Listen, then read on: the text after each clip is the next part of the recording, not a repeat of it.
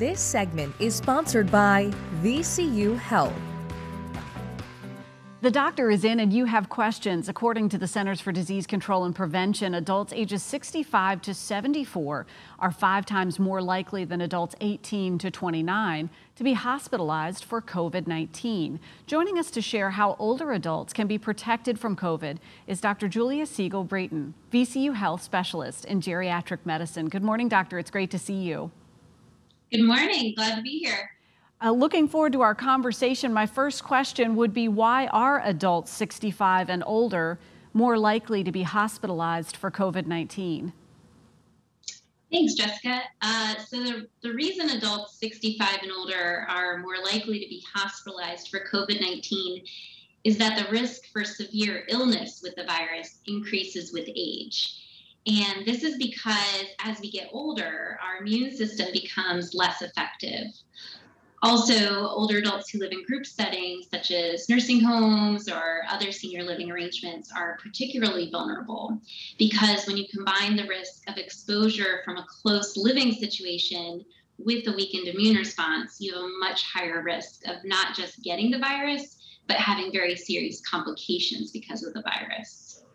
Doctor, we've talked quite a bit about the best protections against COVID-19. Specifically for this patient population, what are your go-to insights?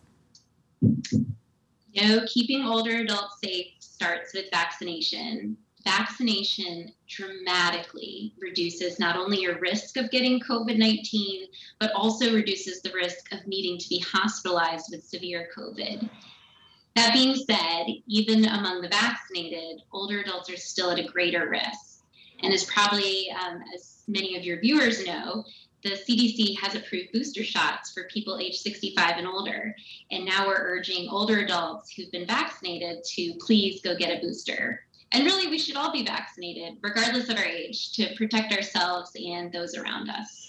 So in terms of that immediate protection process, the vaccination and then the boosters if you've already been vaccinated, are there other things that we should keep in mind, especially for caretakers or families interacting with an older population? Of course. What I tell my patients is, to continue to follow the CDC guidelines. Wear a mask, especially if you're indoors or in close proximity to others. Wash your hands. Stay at home when possible, avoid crowds, and delay non-essential travel. And these practices will help limit exposure to the virus and help stop the spread from those who have it and might not know it yet. Your area of specialty, geriatric medicine specialist. Let's talk a little bit about what VCU Health is doing specifically to help this patient population. Sure. Well, many adults, unfortunately, are avoiding medical care for fear of getting the virus. Please do not delay care. Our facilities are safe. With that said, we are offering multiple care options. VCU Health is making access to care easier. Our team is led by board-certified physicians and nurse practitioners that offer care not only in our clinics, both in person and virtual, but also visit patients in their homes and even in nursing facilities.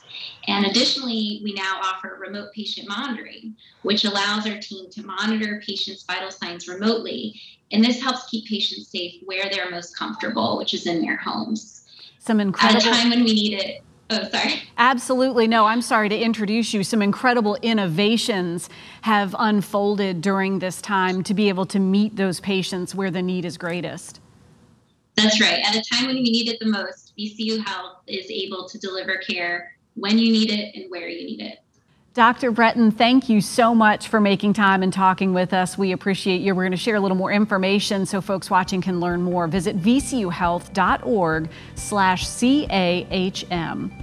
And stay with us. There's still much more Virginia This Morning coming up.